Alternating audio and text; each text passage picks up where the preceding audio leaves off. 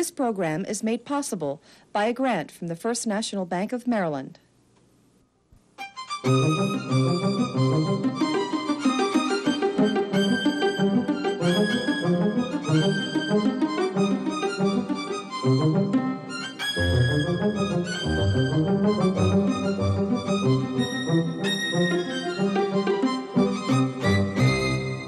Yes. Right, so yes, Montague yeah. and Kinsella, they both have a very... Hello, my name is Terence Winch. Welcome to The Writing Life. It's my pleasure today to introduce you to the work of one of Ireland's leading poets, Eamon Grennan. In a relatively short time, Eamon Grennan has become one of Ireland's best-known poets. Born in Dublin, and currently a professor of English at Vassar College in Poughkeepsie in upstate New York, Eamon is also a well-known scholar. He has a doctorate from Harvard in specializing in Shakespeare, and he's written extensively on many literary subjects, prominent among them the state of contemporary Irish writing. He's published his poems widely in journals and magazines, both in Ireland and in America. Again, I would say The New Yorker is probably the most prominent among them. Let me start, Eamon, with a question or issue that I know that you've dealt with before. Your work is in many ways absent any traditional Irish signposts. I mean, we're not aware of being in Ireland, in a sense, when we're in your aesthetic universe. In fact, as I read through your poems, I was often reminded of Hopkins and the Windhover in particular, and of Wordsworth and his empathetic involvement in the natural world. And I wonder if you could tell us what, in your mind, makes your work specifically Irish. Well, I mean, the question's a difficult one to begin with, because I personally write about what's under my nose, and what was under my nose when I started writing tended to be American things, because I started again, really, when I came after being at graduate school, and it wasn't until, as you say, I got a late start, it wasn't until the late 70s. In other words, I was in my late 30s when I started. First book was published after I was 40. And the landscape I was trying to accommodate was basically an American landscape. But I would think that what my work deals with is a kind of migratory reality in which I'm accounting for both an Irish experience, which is my past, and an American experience, which is my present, but not self-consciously or not deliberately and not with a kind of purpose. You know, I'd say in some ways I'm a kind of occasional poet, in the sense that I write about the stimuli tend to be very immediate to me.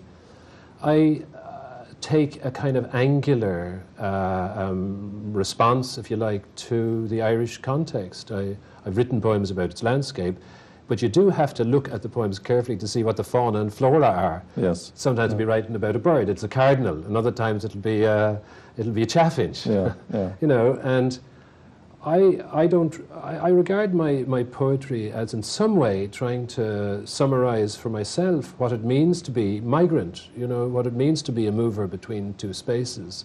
How long have you been in this country? I've been here since the early 60s, since the middle 60s, I guess. Yes. And I've been here fairly constantly since, but I do go home, I still call home over there. Yes.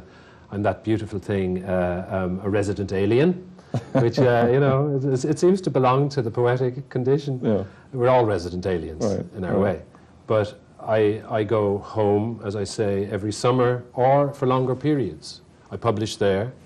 And my commitment is, to a sense, to not lose that, not in the same way as I don't want to lose my accent. Yeah. You know. What accounts for the late start? Probably the kind of two things. One, you know, starting to be a graduate student and starting to feel, okay, I've got to do a lot of this stuff in the academic world. I was doing academic work. And the second being, it seems to me, something like what happens to a spirit or what happens to a condition, you know, what happens to a self when you're transplanted. You kind of get retarded you stop growing Yeah. in some way. Some part of yourself has to catch up. Reacclimate. Reacclimate to yourself, to your environment. And I suspect it took me that decade in this country to establish a self that I felt this self wants to write. Were you writing before that decade? Yeah, I mean, I was writing in poetry? UCD when I was in UCD in University College Dublin. I wrote short stories. I edited a magazine. I was, one of the literary people. So, and I wrote throughout, and even while I was here, as a graduate, or just after I left graduate school and got married, I would write little bits and pieces. But it wasn't until 1977, 78 that I decided, okay, I'm going to go home. I want to take an unpaid leave. I want to see if I can write.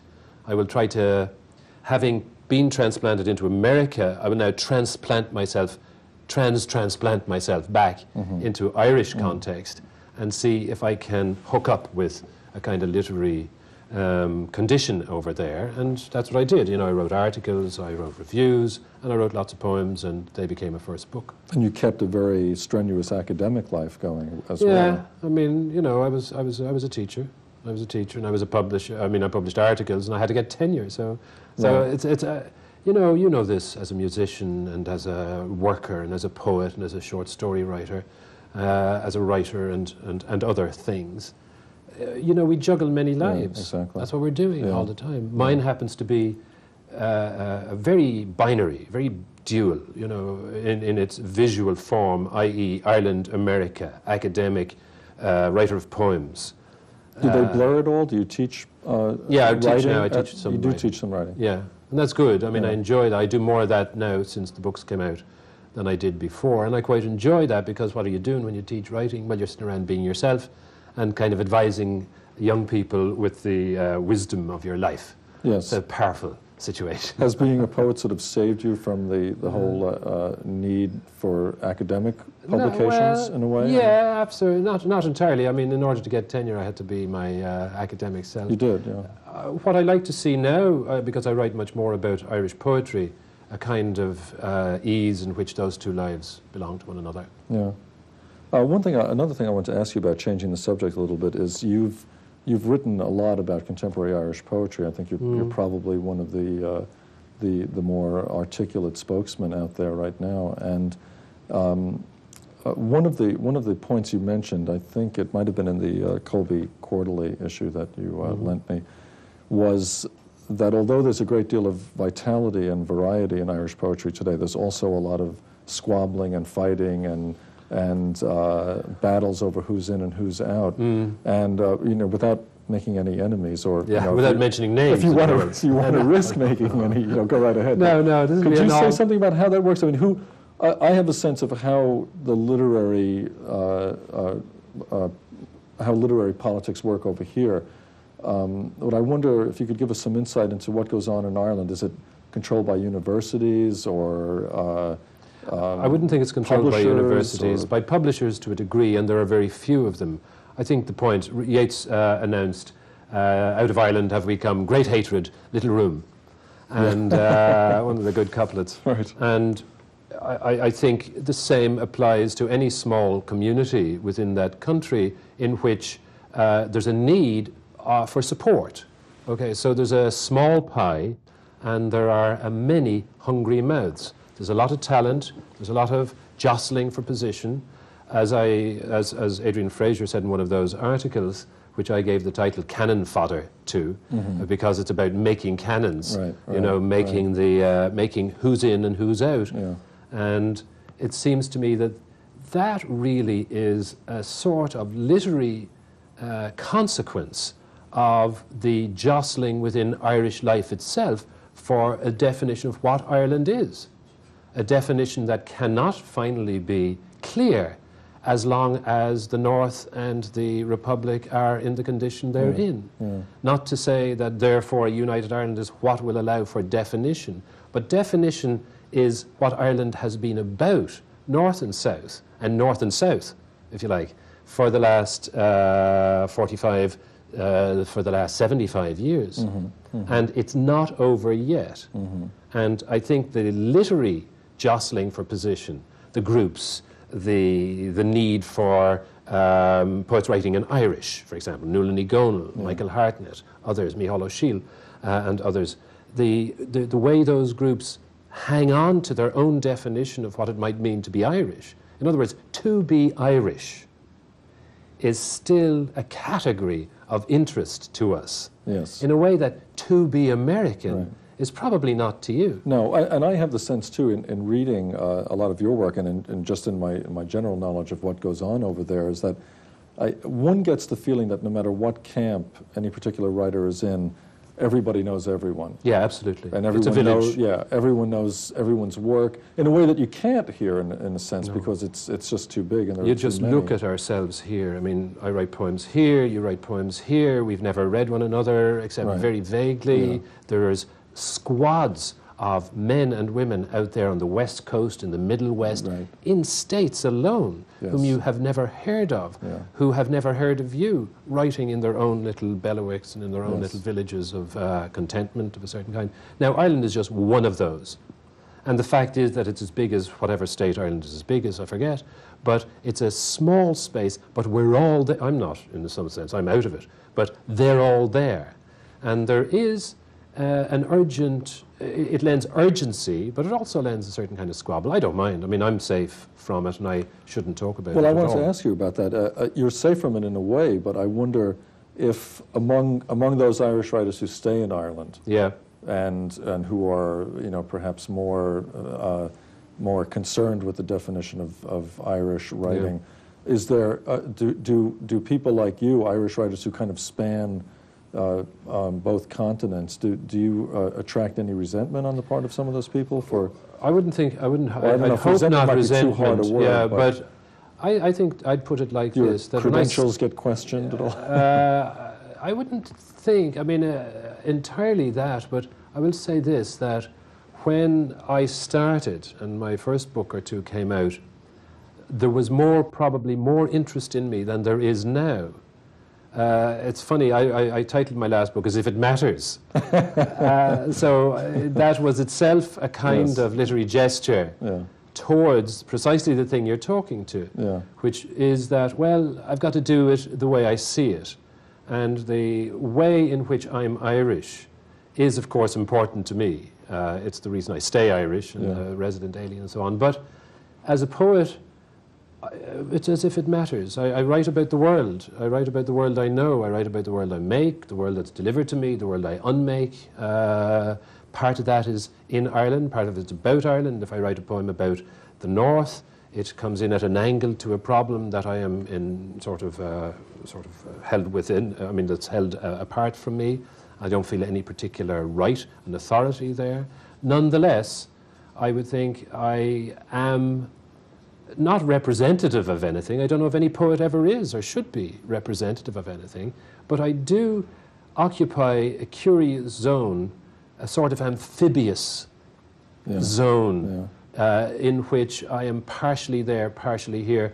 In Ireland, I'm not quite Irish, but in America, well, I'm not quite American. Right. So, you know, this doesn't make it's a double life or a half life. Right. Which of course has characterized the lives and careers of many Irish writers. Precisely. So, in that way, I haven't made a point of that, but I suspect a careful reader of what I write about might see, for example, the issue of home as being at the center of a good deal of the work I do. And I think that that issue of home has to be opened up into a discussion, if it were that to be the case, about my Irishness and my migrant status, as it were. And what does home mean? I leave it, I go back to it, I'm unwilling to let loose, and yet home is a contemporary theme, if you like. Home, homelessness.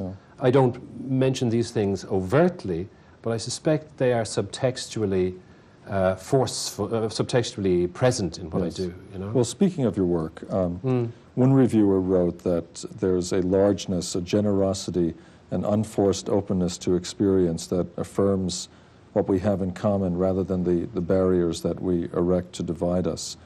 That's one of many things that could be said about your work, which is very rich and varied. And I wondered now if you could take a few minutes and read a couple of poems. One that I would like to hear in particular is Endangered Species from As If It Matters. Okay. And this may in some ways touch what we're saying, because I call the poem Endangered Species, but it's about my kids. It's about my two older kids and the child that was just born. The landscape of the poem, the actual physical landscape, is the west of Ireland. You wouldn't know that necessarily. Yeah. It's about family. And yet, to me, the fact that this is happening in the west of Ireland, in that little garden, the little place I live in the summers, is terribly important to the point of the poem. That the kind of little unit that's being let to be present there is partially growing out of that landscape, you know. And yet, the poem, when it comes out, is not so much generalized as universalized as an image of endangerment, yes. Okay, yeah. of kids, in this case. You mightn't get that from it, but endangered species. Out the living room window, I see the two older children burning household trash under the ash tree in wind and rain. They move in slow motion about the flames, heads bowed in concentration, as they feed each fresh piece in, hair blown wild across their faces, the fire wavering in tongues before them, so they seem creatures half flame, half flesh, wholly separate from me.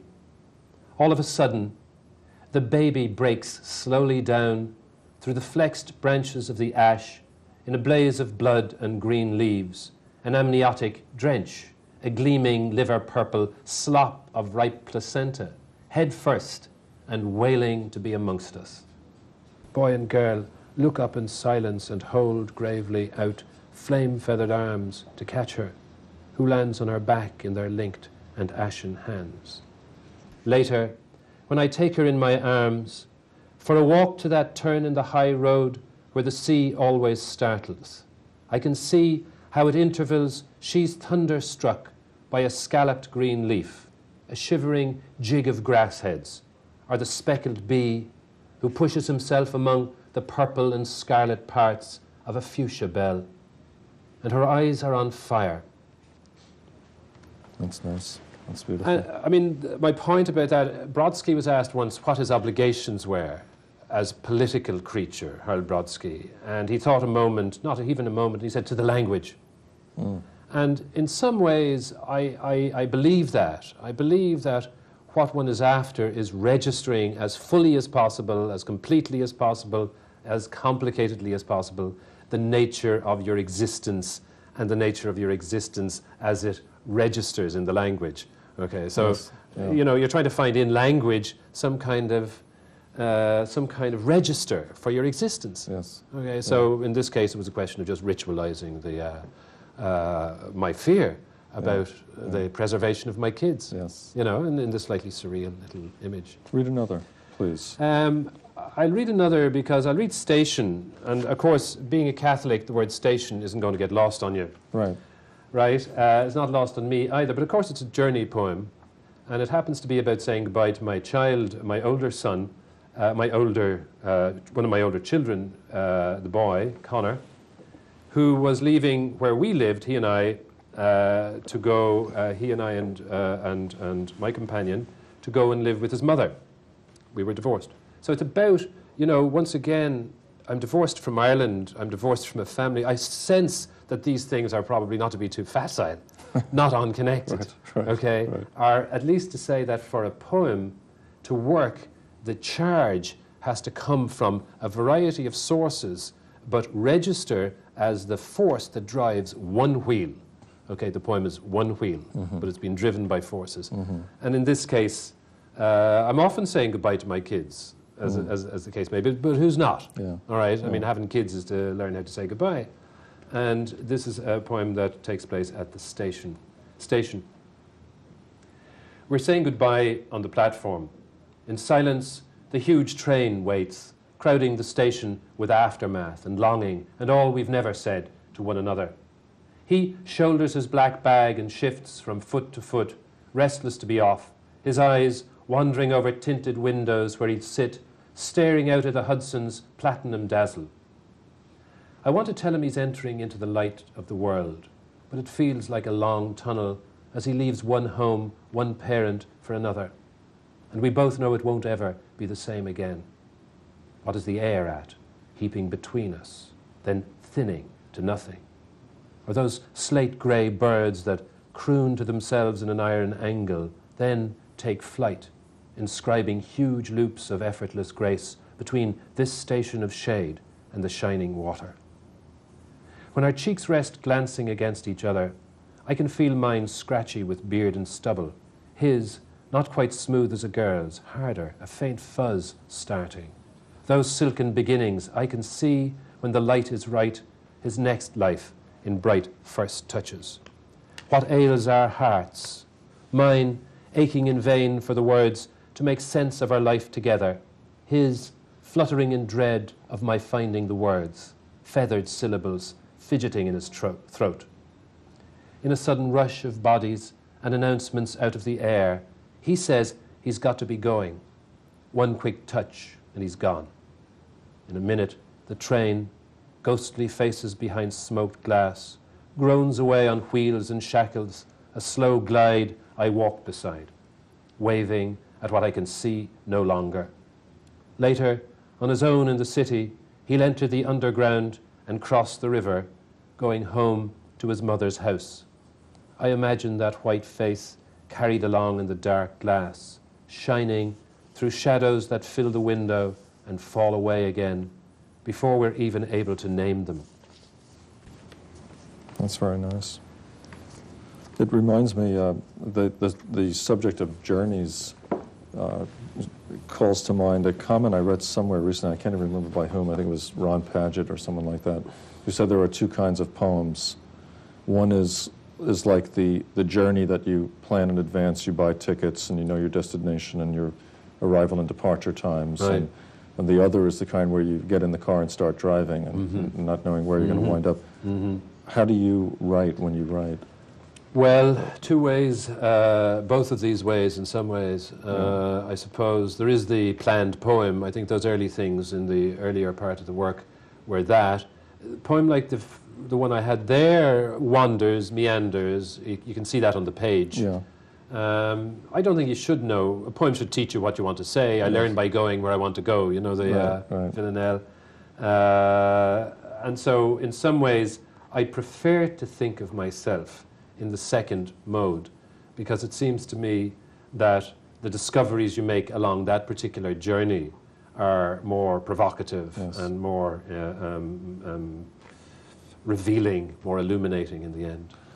You know, as I read reviewers and others talking about your work, they focus in on your dealing with relationships and the mundane realities of life and all of that. But I couldn't help but read the work, particularly as if it matters, in terms of the kind of metaphorical infrastructure of the poems, the play between light and dark and light and shadow and the personification of the natural world throughout. And I kept getting caught up in that.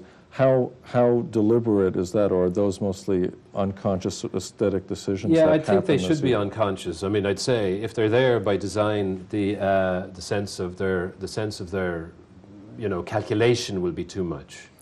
We're starting to run out of time a little bit, and I think perhaps if you could read one more poem, to sort of round things out. That'd be fine. Yeah, I'll read, because it's not unlike the one you're talking about, what you've just talked about, a journey in a poem. And this is a love poem. It's a birthday poem, but it really is a poem which does something that I like to do quite often in a poem, and that is really just to celebrate what's immediately in front of me. Morning, the 22nd of March. All the green things in the house on fire with greenness. The trees in the garden take their naked ease like Demoiselle d'Avignon. We came awake to the spider plant's crisp shadow printing the pillowcase between us.